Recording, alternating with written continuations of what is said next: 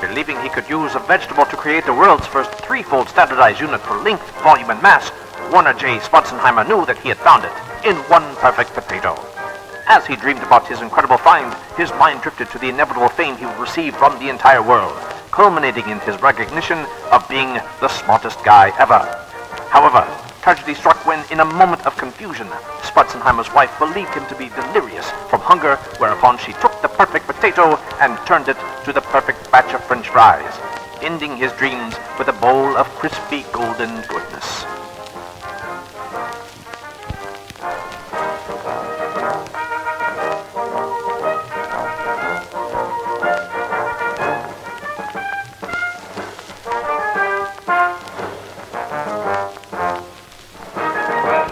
Through the centuries, many different types of units have been used to measure things.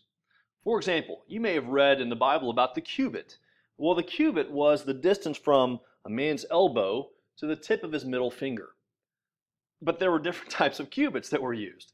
There was the standard cubit, which was roughly around 18 inches, but then there was also the royal cubit, which could have been as much as 20 to 21 inches. So you can see how there may have been some confusion at times about how long something was. Or we may have used grains of sand, right, to mark the passage of time in an hourglass. So it's important to have consistency when we have these units of measure.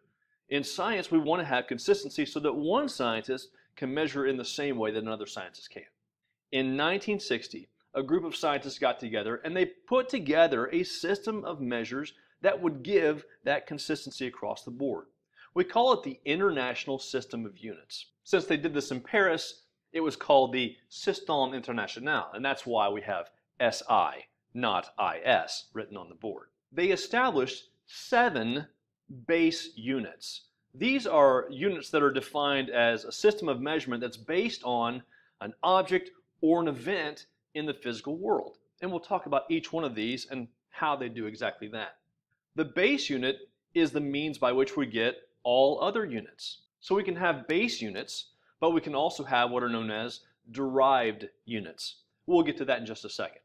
First, let's go through these base units and describe each one. First of all, the base unit for time is the second. We abbreviate it as a lowercase s. 1 second is defined as the time that it takes for 9,192,631,770 cycles of radiation to occur in a cesium-133 atom. Got it? Nah, I'm just kidding. You don't have to remember that, but just know that this is how we keep track of an exact second. Crazy, huh? But it works. Next, we have the unit of length, which is the meter. We use a lowercase m to abbreviate meter. Way back when they first established the meter, they established it as 1/10,000,000th the distance from the North Pole to the equator while traveling through Paris. That's a bit clunky, right? So then they went to this standard platinum iridium bar that was kept in Paris in a special vault. But again, that can be a bit cumbersome, right? Every time you want to go establish your standard, you have to go to Paris. So what they did was this. They established it using something that we find in nature, naturally occurring. They established that the meter was the distance that light travels in 1,299,792,458th of a second.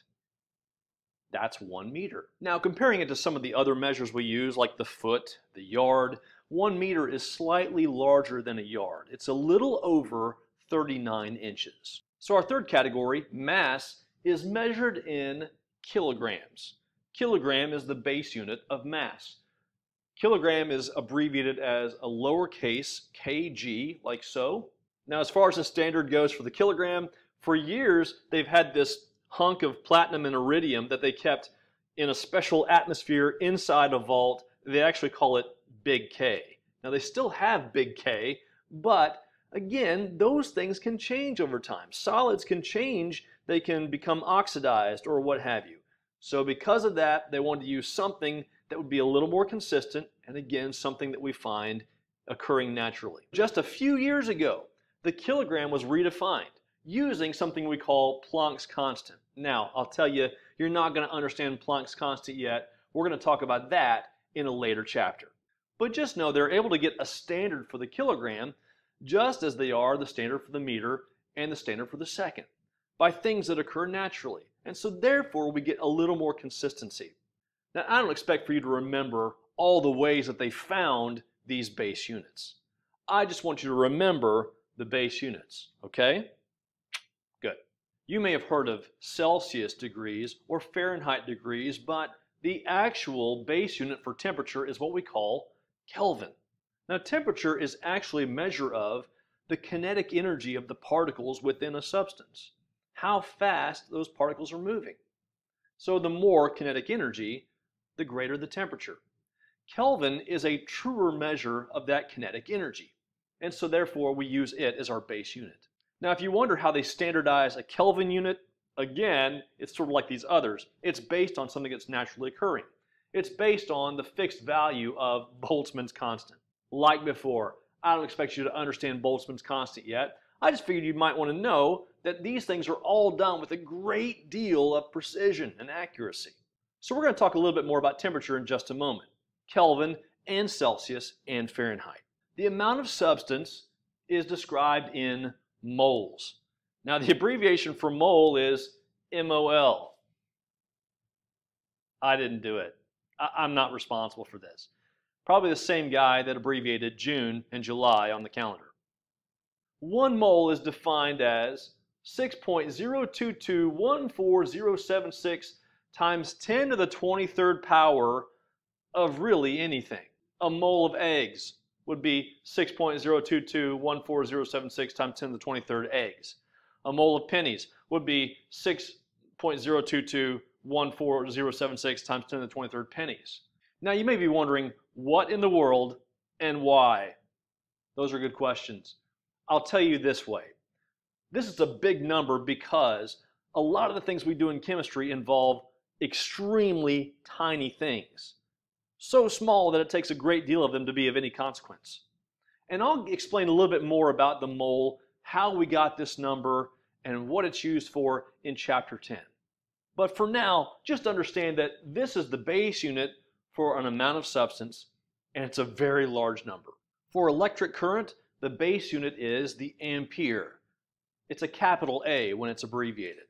The ampere is named for a French physicist known as André-Marie Ampère, who lived a few hundred years ago. It was named for him, though, because he's often known as the father of electrodynamics. The ampere is a measure of the amount of electric charge that's in motion per unit time, otherwise known as electric current. Now, that charge that passes through a current comes from electrons, charged particles that are passing through that current with great speed. So 1 ampere is described as 6.241 times 10 to the 18th electrons that are passing through in a second at a given point. The last one we'll talk about is the base unit of luminous intensity. Luminous, we think, light, correct? And that's the candela. The candela is abbreviated as a lowercase cd, and a candela was often described as the amount of light that would come from one candle. But obviously candles can be different in one part of the world to another, so again we needed something that was more consistent. So the candela is the luminous intensity in a given direction that's at 540 times 10 to the 12th hertz of frequency and has a radiant intensity in that direction of 1/683rd watt per steradian. This has to do with the frequency of light, that's the standard. And as far as this part goes, if you think about the space, the sphere around that light source, then this is going to be defined in a very particular area of that sphere. Does that make sense? Anyway, this is the base unit for luminous intensity. And it has the same amount, as you can see, of precision and accuracy as the rest do, to give us very defined base units that gives us very defined consistency. It's great having consistent base units. For example, this is 1 meter, 1 meter long. But what if I need to measure something that's shorter than a meter? If something is smaller than a meter, how do I measure it with this? This wouldn't be very handy. Well, the good thing is that the metric system is based on a system of tens, units of 10. So I can take this and divide it into tens and tens of tens and so on. We have different prefixes that we use to describe how many of a base unit we might have. So this represents our base unit. Let's say we have a meter. That'd be 1 meter. So how many meters would be a decameter? Well, that would be 10 meters. So the prefix deca is used to describe when you have 10 of something. By the way, DA is how we abbreviate deca. Hecto, with an abbreviation of lowercase h, tells us that we have 100 base units of something. 100 meters, 100 grams, and so forth. Kilo, or lowercase k, is 1,000 base units. A kilometer or kilometer is 1,000 meters. A kilogram is 1,000 grams. Mega, or a uppercase M, a capital M, is 1 million base units. And then giga, or a uppercase G, is a billion base units. We can go in the opposite direction as well. If we want a tenth of a meter, we can say that's a decimeter. That's a lowercase d, and it represents 1/10 or 0.1 of a base unit. Centimeter. From the end to the 1 is a centimeter. And a centimeter is 1/100th or 0.01 of a base unit. So anything centi is placed in front of means that you have 1/100th of that base unit. A centigram would be 1/100th of a gram. Milli represents 1/1000th or 0.001 of a base unit. A millimeter, or the approximate thickness of a dime, is 1/1000th of a meter. Micro is our next division, and it's designated by a lowercase mu. That's a Greek letter. It looks like a backwards cursive Y, if that helps. Anyway, micro designates when we have 1/millionth of something, or 0.000001 of something.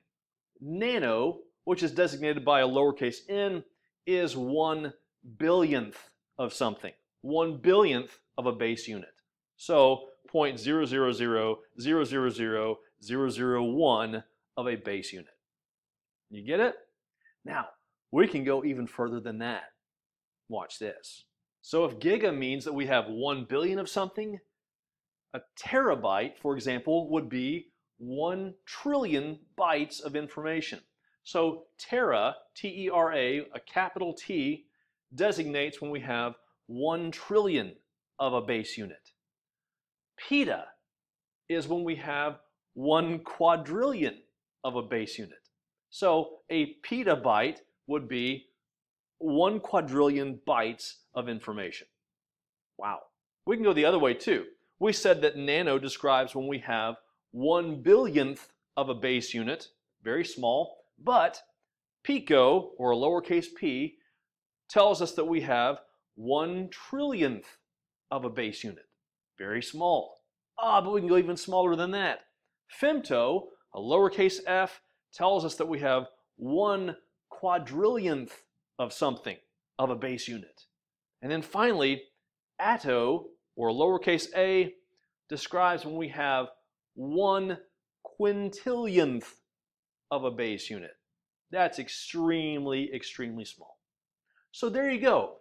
This represents our metric system, the ability that we have to designate groups of 10 based on our base units. Now let's take a few moments to talk a little more about temperature. We have 3 different scales that are most commonly used. We have Fahrenheit that we use here in the United States, Celsius, and then we have Kelvin. I've already described to you how Kelvin is the base unit of the metric system for temperature. So we'll get to that in just a moment. The Fahrenheit scale was developed back in 1724 by a guy named Gabriel Fahrenheit.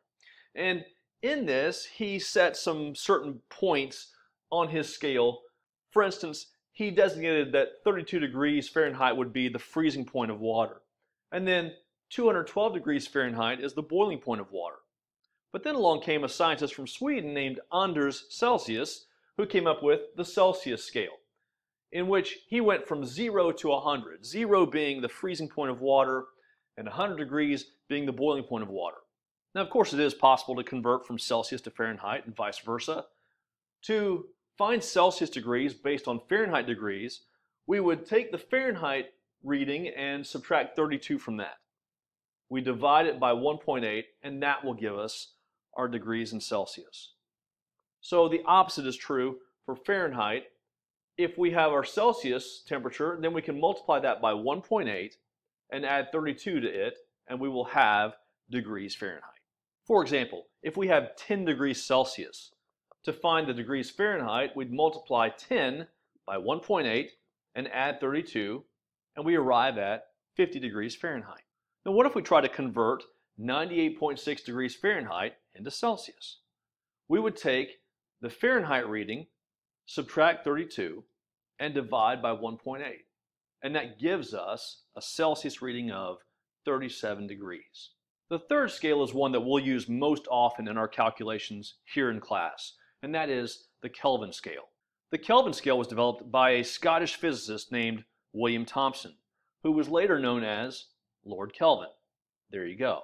You'll remember we talked about temperature as being a measure of the energy inside those particles, the kinetic energy, the motion that's going on in those particles. Well, Lord Kelvin took that idea and extrapolated that there would be a point at which all motion would cease in those particles.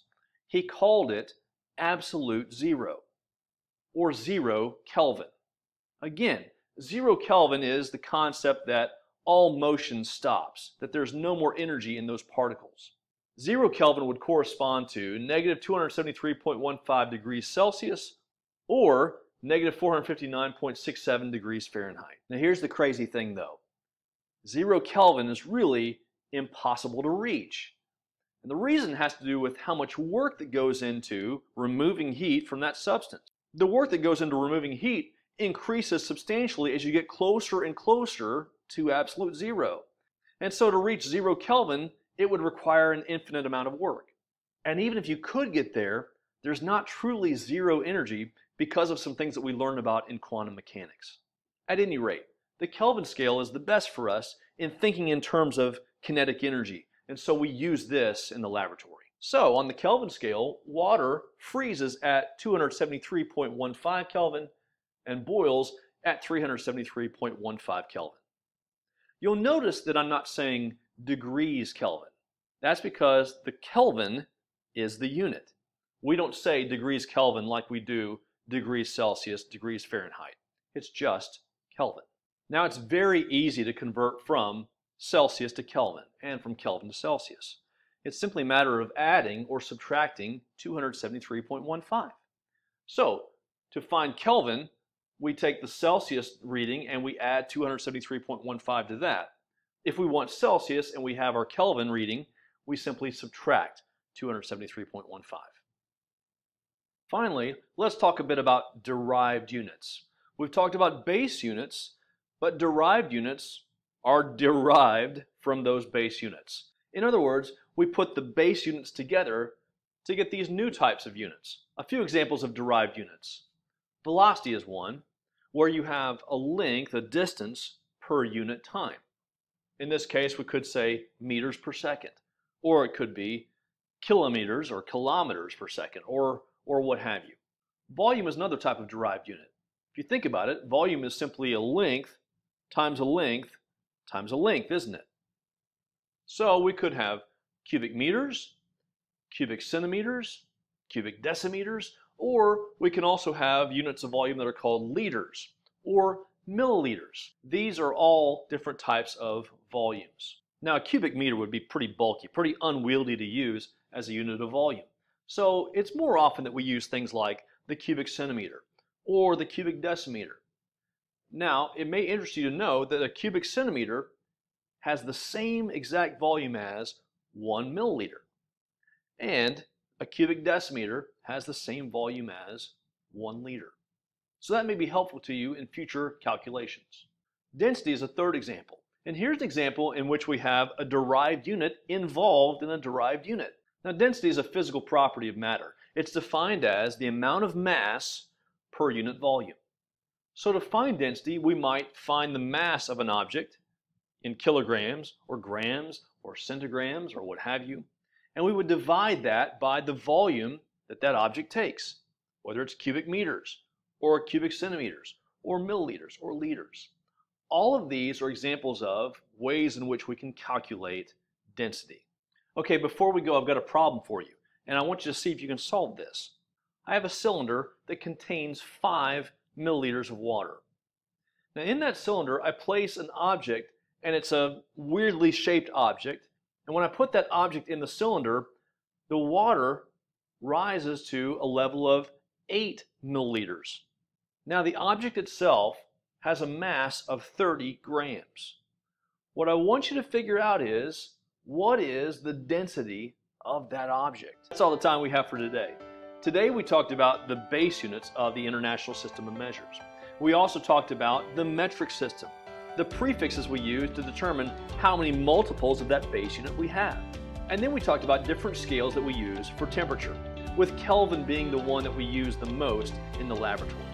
And finally, we talked about derived units, things like velocity, volume, or density, in which we take base units and we form a new type of unit.